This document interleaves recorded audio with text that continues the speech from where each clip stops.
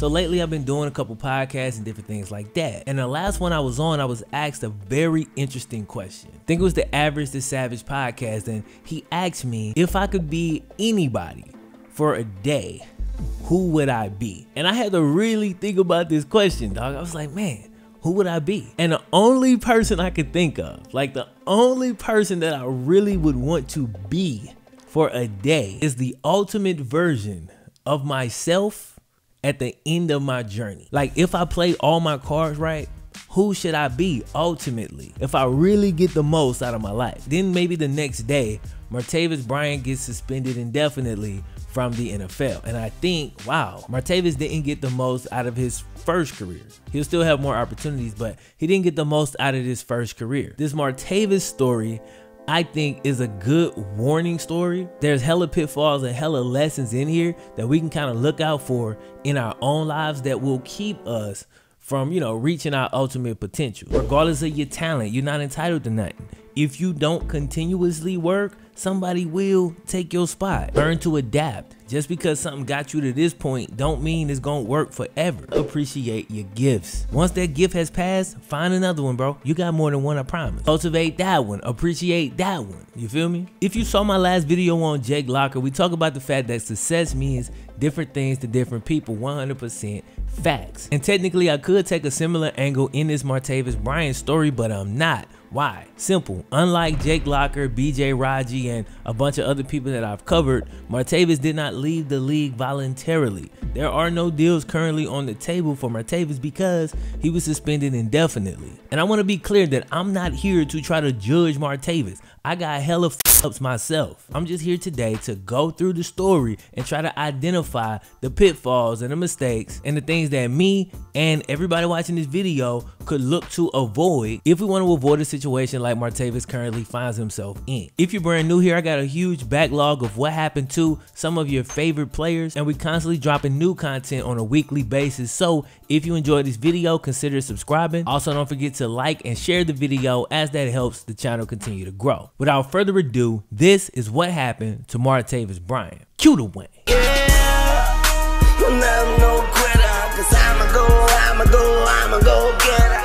Martavis Bryant was born in Calhoun Falls, South Carolina, only an hour drive away from where he'd eventually play college football. But his upbringing would make it seem like that university was thousands of miles away. Calhoun Falls was a small town. How small? Well, according to Martavis, there was one stoplight in the entire town. I come from a small place, we got like 3 stoplights, bruh. So this place was tiny. Unfortunately, and way too many of these stories started out this way, but Martavis didn't have his dad in his life. He was primarily raised by his mom and his grandma. Martavis took to sports early, with his favorites being football and basketball. He dreamed of one day becoming a professional, but before he could do that, he wanted to play at his dream college, Clemson. When Martavis was only 10 years old, he realized this was a possibility. See, a Clemson coach actually came to one of his Pee Wee games, right? This dude was killing. Clemson coach comes to the Pee Wee championship game, and he didn't do nothing crazy like offer him a scholarship when he was 10, but he came to see him, told him keep working, and that was all Martavis needed to realize that he could really turn this football thing into a career. After his sophomore year of high school, Martavis got some tough news. Apparently, his entire high school was shutting down. Basically, here's what happened. The size of the town came into play heavily. First off, there was only 238 students from grades 7 to 12. Not a lot of kids. See, the student to teacher ratio should have been at least 16 to 1. But instead, because they had so few kids, it was more like 9 to 1. So the school had to meet the standard regulations or be shut down. And in 2009, it was shut down, and kids from that school were sent to different replacement schools. Martavis was sent to TL Hanna High in Anderson, South Carolina. Fun fact, that's the same school Chadwick Boseman went to. And also this guy who apparently played on Friends, but whatever. It's also the school where James Radio Kennedy got cool with the high school coach back in 1964, and that's the guy that the movie Radio is based on, the Cuba Gooding Jr. movie that dropped in 2003. So 6 years later in 2010, here's Martavis Bryant, a junior at the very same high school. He had 44 catches for 776 yards and 6 touchdowns that year. He also returned kicks and had 13 kickoff returns for for 348 yards and a TD. His senior season was even better.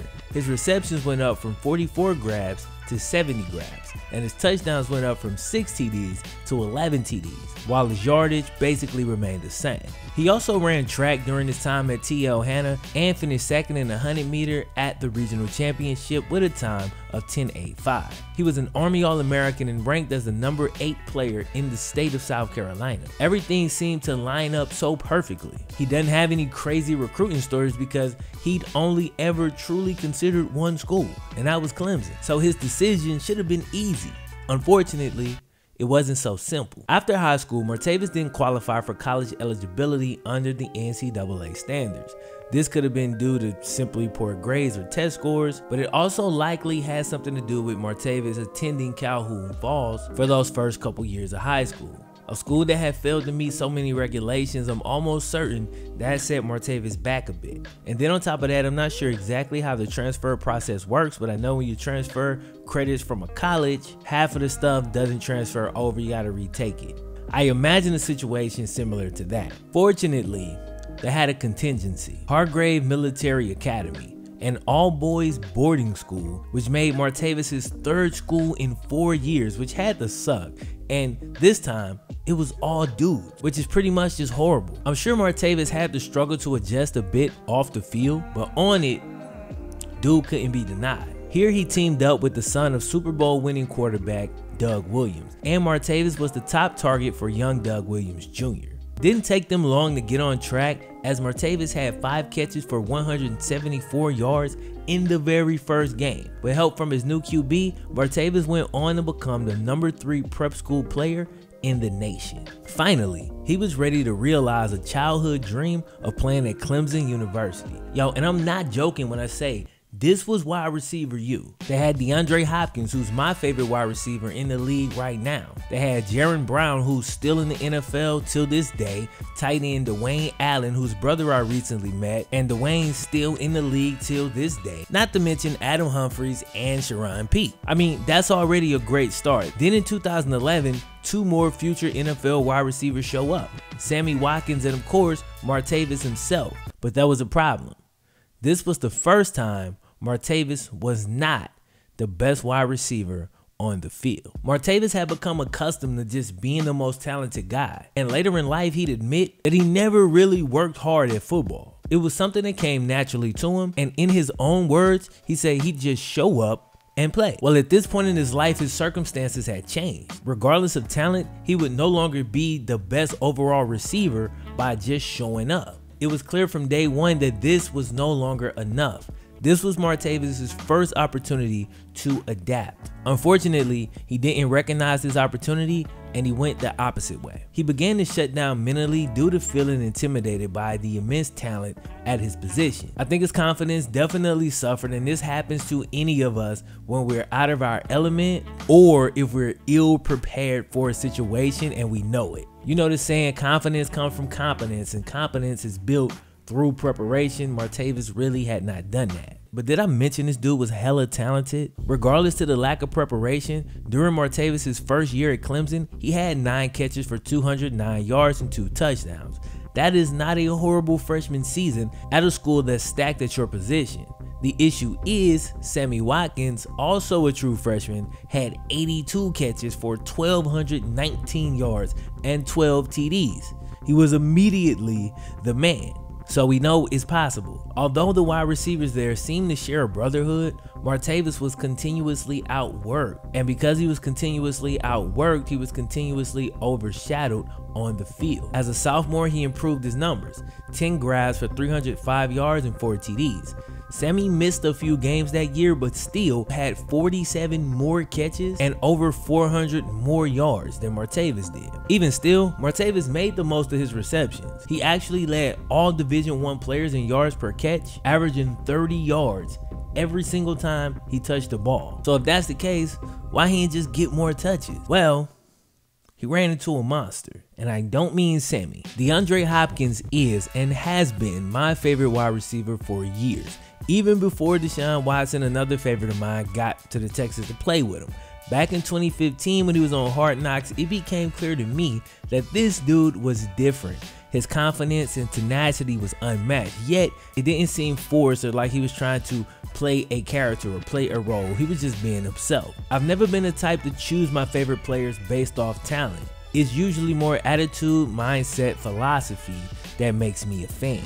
Now, according to Sammy Watkins, when Martavis walked into Clemson, the Clemson coaches wanted him to start. I mean, imagine, you played NCAA 14 before. You got a true freshman, 6'4", 95 speed, 79 overall, and the dude is a beast. And you really want to bench this 85 overall sophomore you got named DeAndre Hopkins. I mean, come on, dude's like an 87 speed. He's like 6'1", but damn it, every time I throw this man the ball, he makes a play. I cannot take him off the field. That's basically what happened. Here's a direct quote from Sammy Watkins. Martavis Bryant wasn't better than DeAndre, but they wanted him to be better.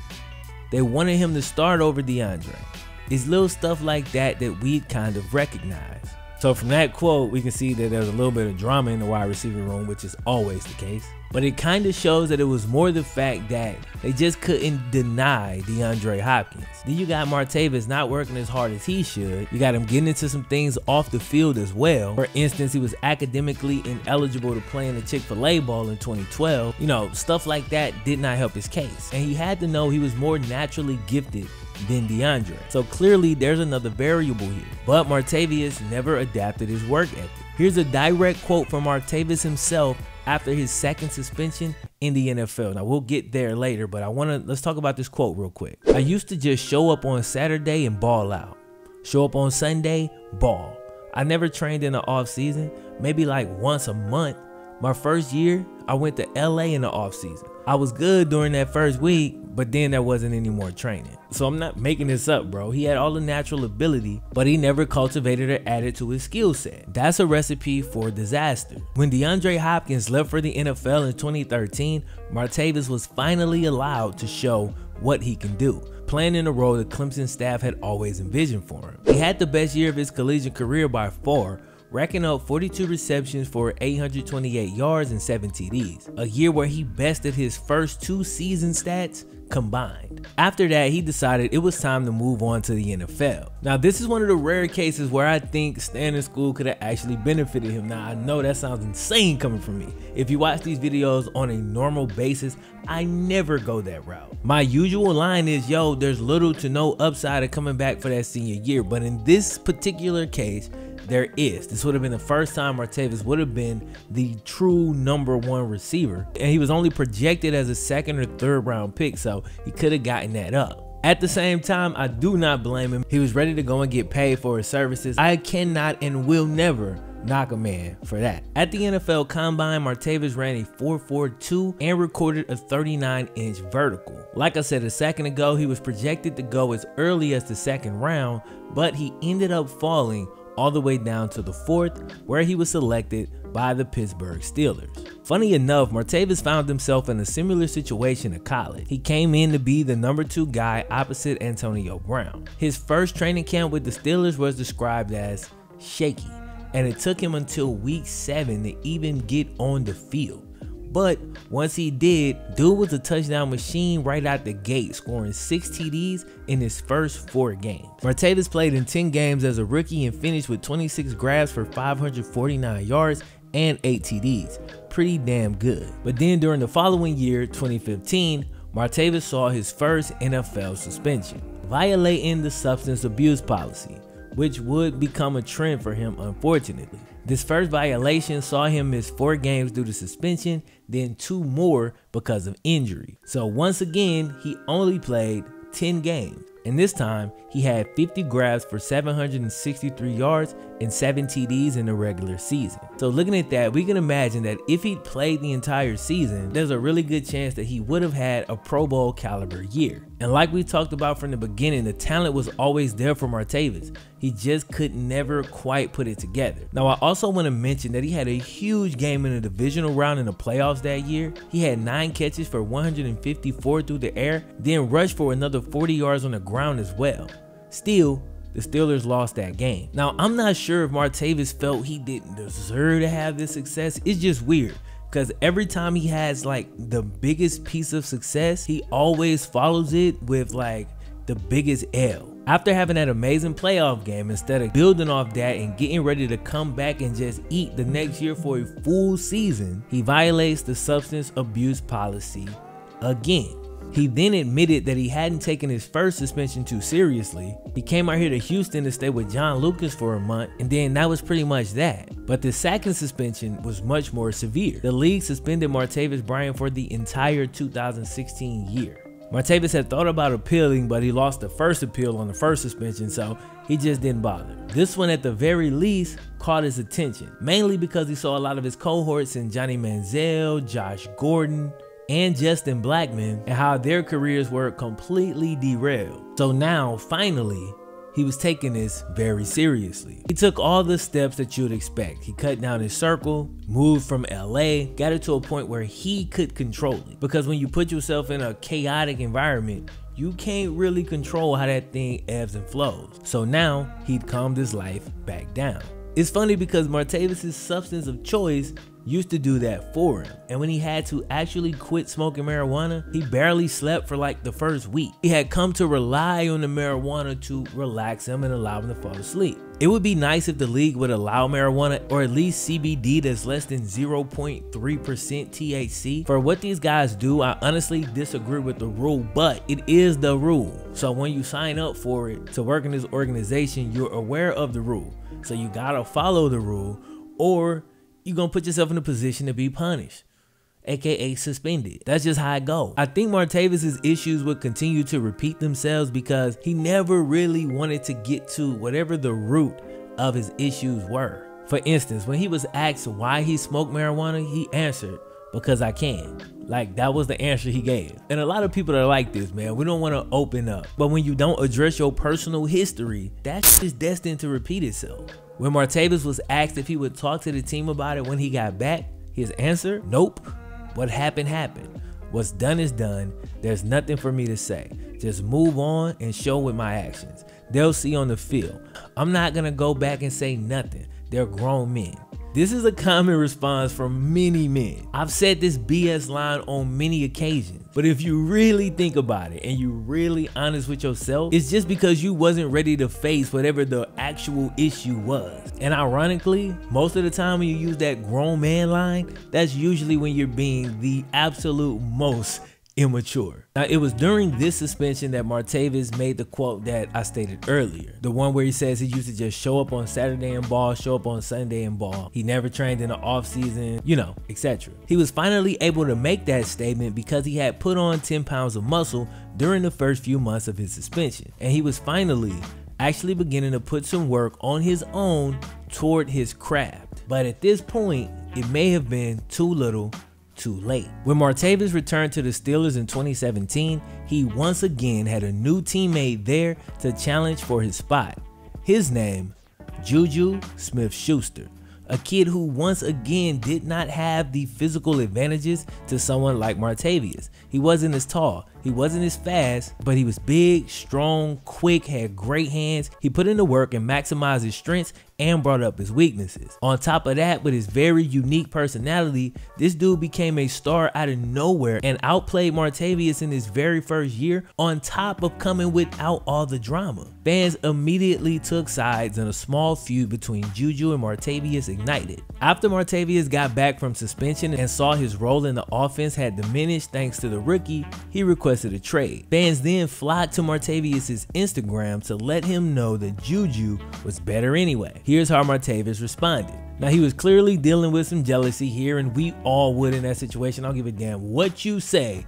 It would hurt you in that situation, whether self-inflicted or not. Even still, you can't allow yourself to be baited so easily. And that's what happened to Martavis. He basically said that Juju was nowhere near as good as him. And the way he responded to that was wrong. He basically threw his rookie teammate under the bus over something a fan said. The teammate didn't even say that. Juju handled it like a pro. He seemed to not take it personally or let it really affect him. He just kept balling, and eventually Martavis cooled down. I mean, again, he was super frustrated in this situation, like anybody would be. So let's not just, Martavis. And it seems like they worked it out behind the scenes, because later that same year, when asked about Juju again, here's what Martavis had to say. Juju should be Rookie of the Year.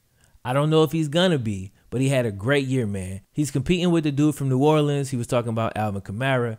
And out of those two guys, they deserve it. And it was looking like it was kind of cleaning up and everything was going to work out. Even still, the 2017 season would mark Martavis's last year as a Pittsburgh Steeler. On April 26, 2018, he was traded to the Raiders during the NFL draft. So again, Martavis had been requesting a trade. It kind of seemed like he'd won here. He didn't go to a perfect situation, and who's to say if he really wanted to trade or was just a bit hurt? I actually think he was just a bit hurt. But once he got to Oakland, his old issues resurfaced once again. After playing 8 mediocre games as a Raider, 27 grabs, 266 yards, and no touchdowns, Martavis once again tested positive for substance abuse, and as of a few days ago, he's suspended indefinitely from the NFL and his career may be over. Before Martavis Bryant got to college, he was always the most talented guy in the room. He believed that he was great, and I think once he got to Clemson, that belief system was challenged and he never quite asserted himself after that point. He just kind of rolled over and accepted a lesser role. Same thing when he came to the NFL. Truth be told, had he actually done what he was supposed to those first couple of years, the Steelers probably never draft Juju in the first place. Martavis is still probably balling for the Steelers right now. But I still couldn't figure out if he was just self-sabotaging or if he felt like his talent entitled him to something. It's one of the two. I guess you can read into it whatever you want. I lean towards more of an entitlement, insecurity type of deal, because once he said, yo, I'm not going to apologize or even have a conversation about me being suspended for an entire year. Maybe you don't stand up in front of the team, but I mean, it's got to be somebody, like at least the wide receiver room or the coach, somebody that you feel bad for kind of letting them down. I mean, that's just human nature, right? Like if I get sick right now and I can't upload for 2 weeks, even though I was sick and I couldn't physically make a video, I'm still gonna feel bad. And when I come back, I'm still gonna apologize. It's not, you know what I'm saying? It ain't that deep. I hate being negative in these videos. Like I said at the beginning, I'm not here to judge Martavis. All I'm saying is that he didn't get the most out of his career. And in this situation, that's honestly an understatement. Not only did he not get the most out of his career, he really didn't even scratch the surface of what his talent could provide. And that's honestly one of my biggest fears in life. And it should be one of yours too. We were all blessed with different gifts, and the last thing you want is to meet the ultimate version of yourself and y'all have nothing in common. Keep that in mind throughout your journey, and hopefully it can help us all to reach our full potential. Yeah, you'll never know quitter, 'cause I'ma go again.